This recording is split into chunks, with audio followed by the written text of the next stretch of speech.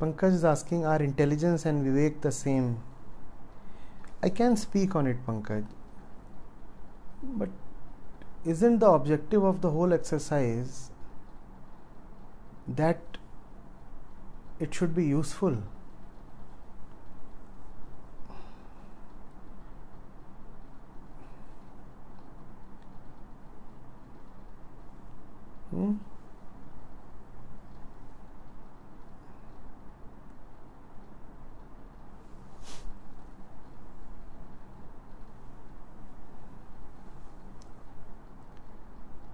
Are both the same? Do we know either of them? Do we know either of them? What is intelligence? What is Vivek? You are talking of Bodh and Vivek. Do we know either of them?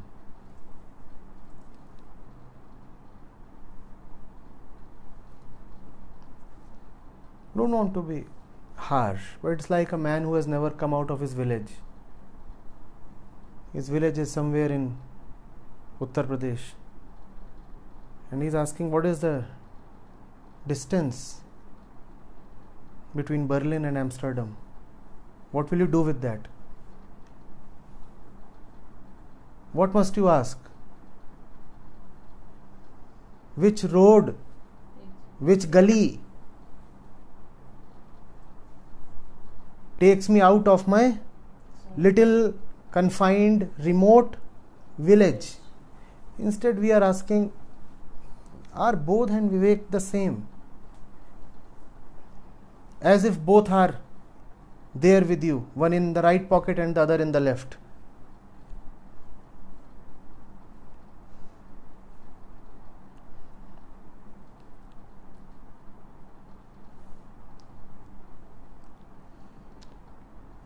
How does it relate to your life?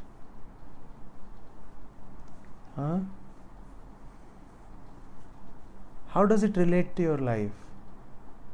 You already have so much knowledge. You are well educated. You have degrees from universities.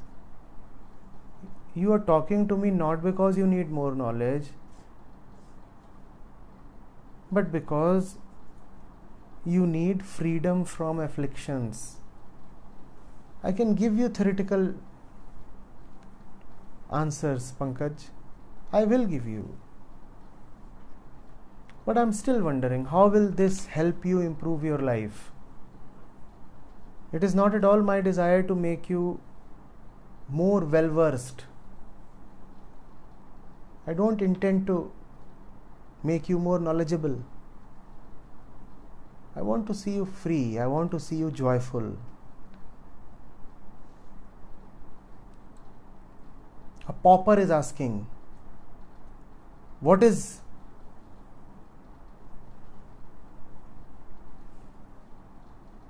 bigger?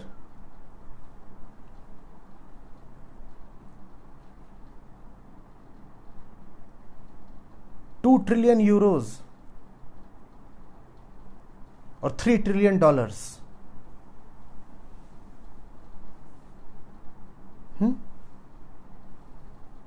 The fellow is asking, what is bigger? €2 trillion or $3 trillion?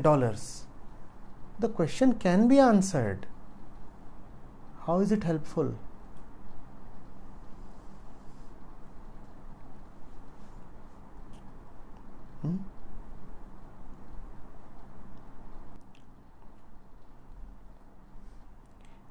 Bodh and Vivek. You have to start with where you are. That's one thing that you must learn. So the mind remains caught in various kinds of rubbish, various states.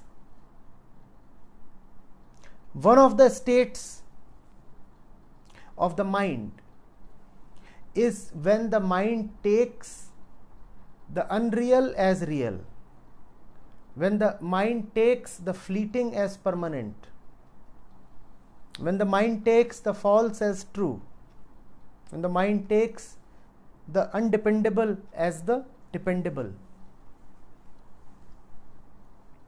When the mind gains purity, then the mind is able to discriminate between light and darkness, between real and unreal, between dependable and undependable.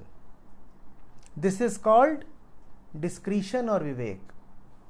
It is nothing but the mind's nearness to the truth. The mind is nearing the truth and is able to see what all is false about itself.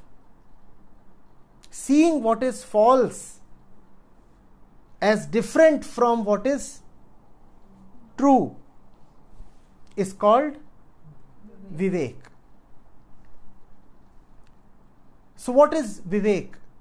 Looking at truth from the point where one was not able to rightly discriminate.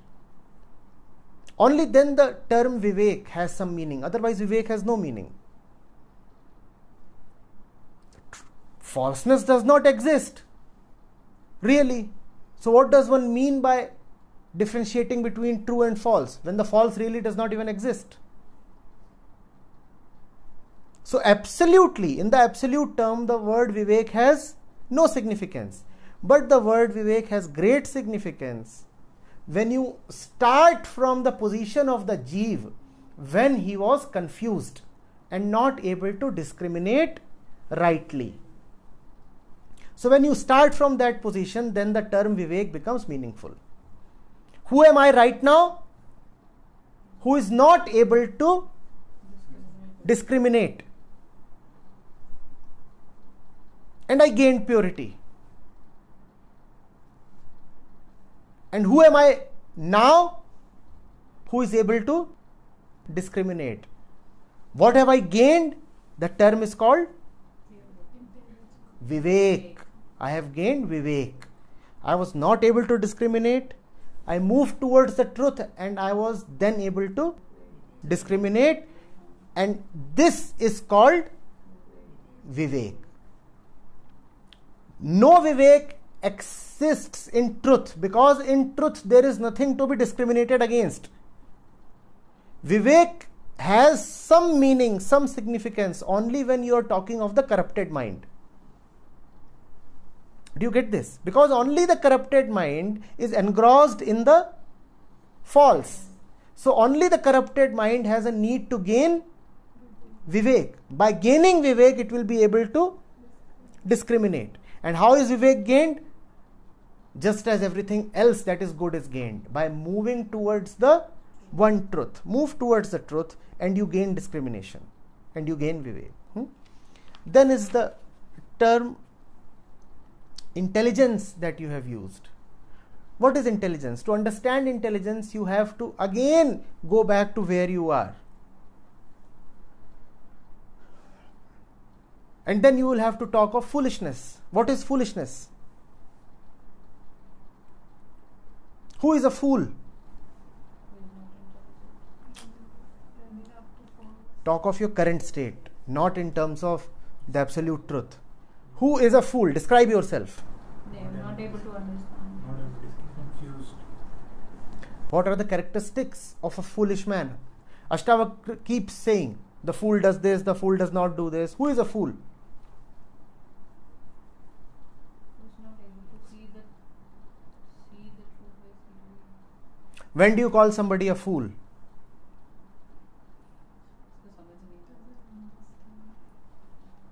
So I'm trying to drive home a point and you're not getting it. To me, the point is obvious. Who is a fool? Who cannot see the obvious. So who is a fool? Who keeps thinking of this and that without seeing the obvious truth directly. What is intelligence then? Truth is simple and one sees it simply. That is intelligence. But the word intelligence also has significance only in the context of foolishness. Just as Vivek has significance only in the context of confusion. When you are confused, then you need Vivek. And when your eyes are blurred, then you need intelligence. Both make any sense only in terms of where you are right now. If you feel you cannot see the obvious, then you need intelligence. And if you feel that you remain confused all the time, then you need Vivek. That is why, Pankaj, I am asking, where is your life in this? How will this help you? I have given you theoretical definitions. I have told you when is Vivek significant, and I have told you when is both significant.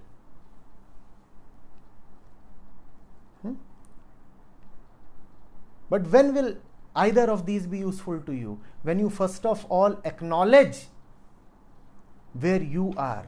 If you are confused, then Vivek is what you must pray for.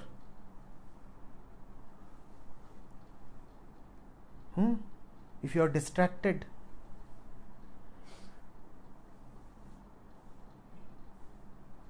there is a haze on the mind,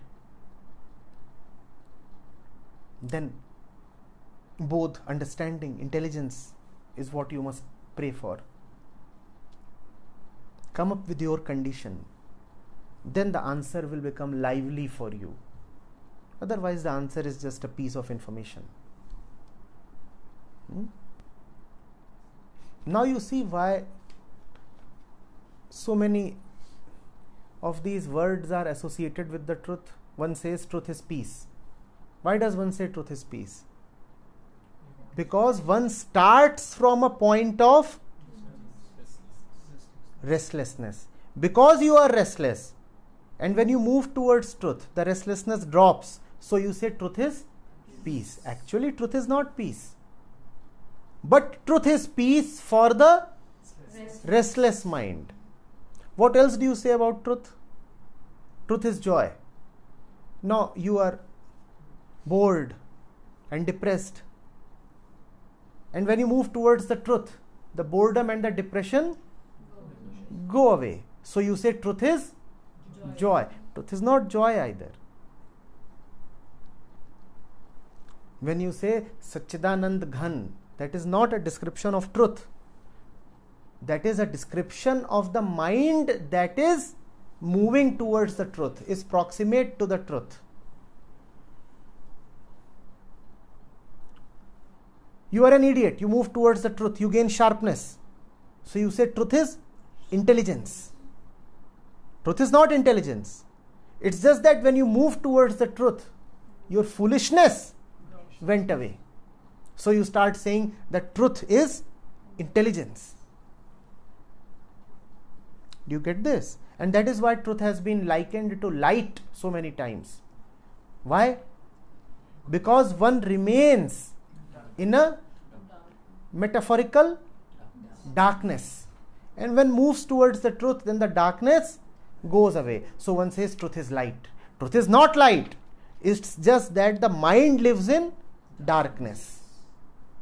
So you start saying truth is peace, truth is joy, truth is light and love and whatnot, because you live in hatred and violence.